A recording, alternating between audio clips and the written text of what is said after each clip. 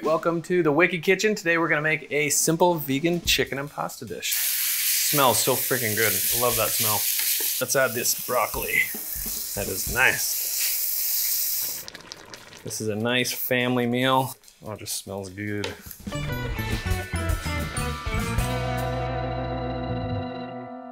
This is a one-pot meal. I love making one-pot meals for the family, especially. It makes dinner so much faster than dirtying up the kitchen, really. So I'm gonna start off with sauteing up some onions and garlic with a little bit of tomato. All right, so I'm just gonna cut up a little bit of onion and garlic here.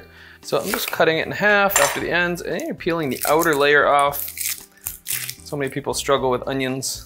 Then I'm gonna go ahead and julienne this up. I like pieces in here, but you know, the pasta is very small, but I'm gonna have the chicken strips that I'm gonna cut up. But I like having the onions in a nice julienne as well. So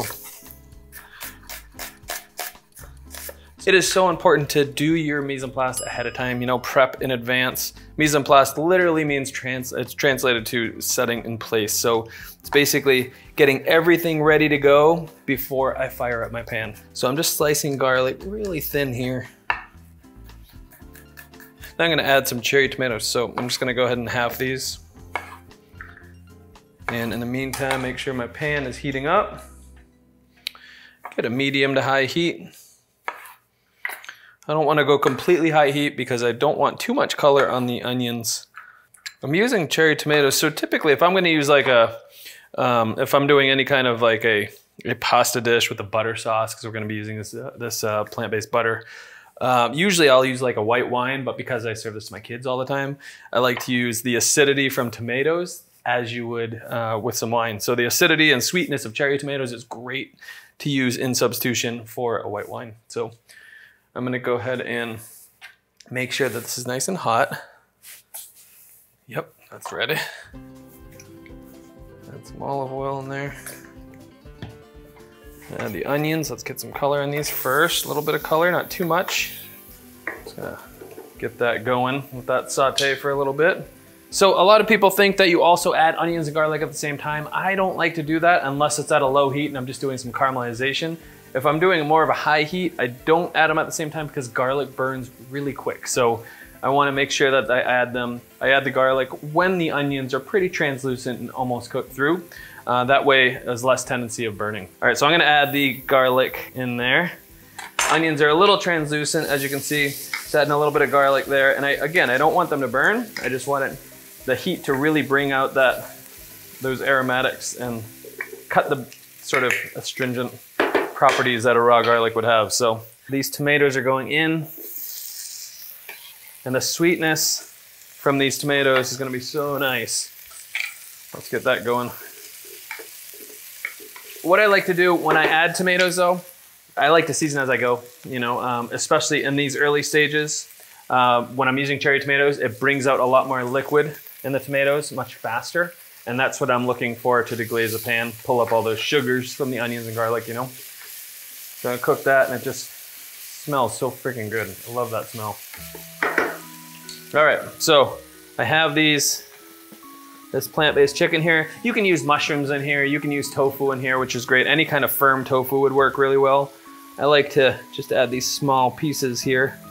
Chicken, this tofu chicken, plant protein here.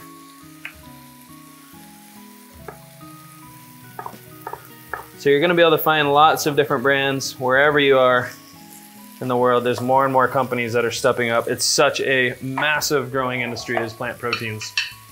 The whole 80-20 push that we do with Wicked Healthy is, you know, focus on 80% of the time eating as healthy as possible, whole fruits, vegetables. And then that 20%, you know, gives you a little bit of leeway to really work with any, you know, other ingredients that may be a little processed or higher in fats and salt, sodium and all that. So I'm gonna go ahead and add this plant chicken in here. You wanna make sure that you're letting it sit for a moment, let it crisp up a little bit. All right, so I have some baby broccoli. So depending on the size of the pasta that you're using will really, you know, determine how big of pieces of your vegetables are. You know, you don't want them to really dwarf the pasta, but it's nice to be similar in size and kind of mix up the textures in there. Check this out.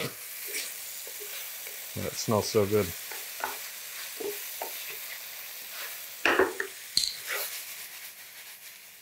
Let's add this broccoli. That is nice.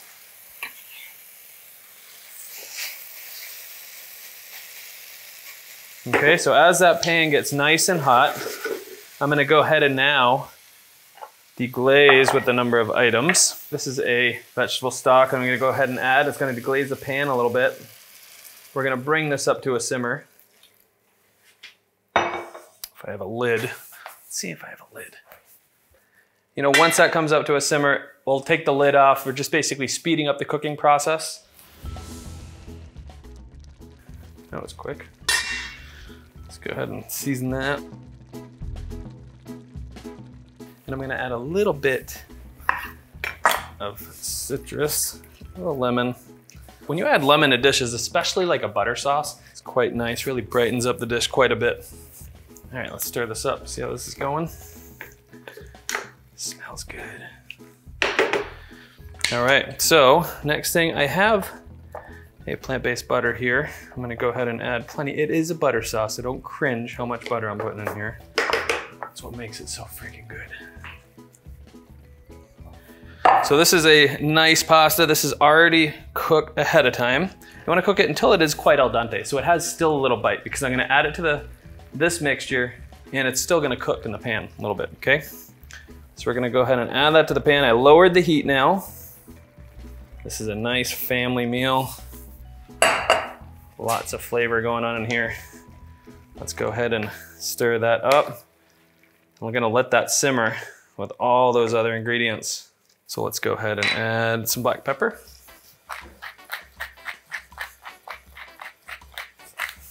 I love fresh pepper. And I like to add a little bit of this vegan parm, which is really nice. Again, add some nice body to the sauce. Oh, it just smells good. All right, so we have a couple herbs here. I have some basil and some parsley. I've coarsely chopped them, but there I have a lot of herbs, probably more herbs than you would think. And it just gives it a really nice burst of freshness. So I'm gonna go ahead and stir that up. That is almost ready to go. You can see that the sauce is thickened up quite a bit from the starches that are in that pasta. And you can just put it on low if you make this ahead of time. The family's out running around, waiting for them to get back. And there you have it, very simple. One pot meal, great for the family. Thanks for joining us, you guys. So it was my first thing that I ever cooked, actually, was sauteed onions and butter. I think it was in 3rd grade or something, which is crazy to think about now. I pulled up my little stool, turned on the stove, added my knob of butter to the pan, and just cooked up some onions and garlic and poured it in a bowl, shut off the stove, washed the pan, and sat in front of cartoons and ate a bowl of onions and garlic. So my mom basically came home and it smelled like onions and garlic, and she was definitely pissed. So we'll ask her about that maybe when we call her sometime.